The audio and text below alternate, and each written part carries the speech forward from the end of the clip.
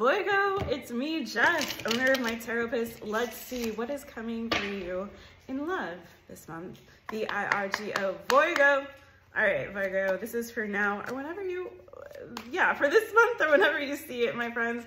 What's coming for you in love? What do we got? Okay, Eight of Chalices, Ace of Swords. So some of you guys are making a decision to move on from something that has actually been giving you a lot of conflicts, a lot of sort of like, you might have been thinking about this for quite some time, and it might be giving you a lot of like mental conflicts. You might be tired of struggling, and you might be kind of deciding to free yourself from a situation this month. Okay, so that's kind of what I'm getting here, my friends. I feel like you might feel like if you're with somebody right now, and this won't be for everybody, take what resonates, leave what's not yours. But I do feel like for some of you guys, you've been like, it's like you've been walking on eggshells in a situation where you're feeling like constantly like mentally attacked. You might be constantly feeling like on edge or stressed out. Some of you guys have been feeling like you're stuck in a situation that is really not serving you well. Again, it's like, if you're with a partner, it's like you guys are like, there's crossed wires, there's mixed signals. It's like you're not seeing eye to eye. And for some of you guys, you might feel, again, like constantly attacked mentally, or that there's a lot of just like conflict going on, and you're not really sure like when you're coming or going, where you're, you know, if you're coming or going. And this situation might have already ended at one point, and then you tried to kind of figure out a way through to kind of see a solution to solve this problem, but it's been causing you a lot more stress than it's worth. And so with this Ace of Swords and this Eight of Chalices, I just feel like some of you guys are making a decision to take a break from a situation, to move away or walk away from it, to leave it. And you're feeling like that's the only way to like truly free myself, is if I literally physically remove myself from the situation. I cannot be in this anymore because it's just causing me nothing but stress. I don't know when the next fight is coming. I don't know when the next conflict is coming. Like I can't do it anymore. It's too much. So tell me more about this for Virgo.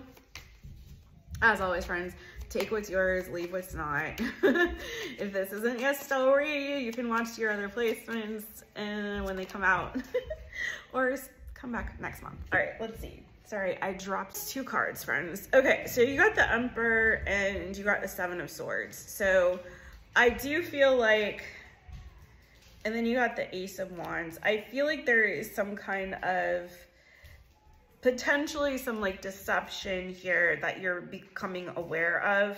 Or again, this could be a situation where you're making plans to kind of sneak away from a situation. Some of you guys are feeling controlled by somebody. It could be that you're in a connection where somebody is, it feels like they always have to have the upper hand. They always have to be right. They always have to have the final say, the last word.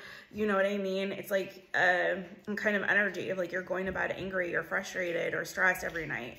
And it's not healthy for you.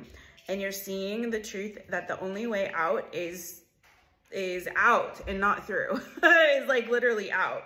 You're really, you're giving up here.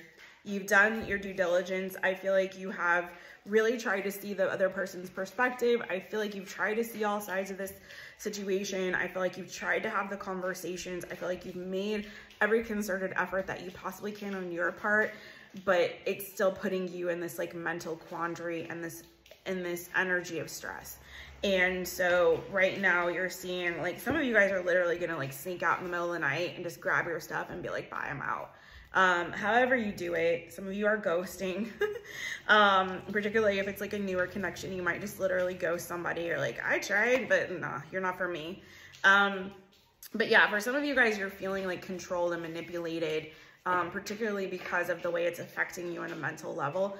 So you're not having it anymore. And that's like what I have for you, friends. I wish it was happier news, but that's somebody's story. Again, if it wasn't yours, don't take it.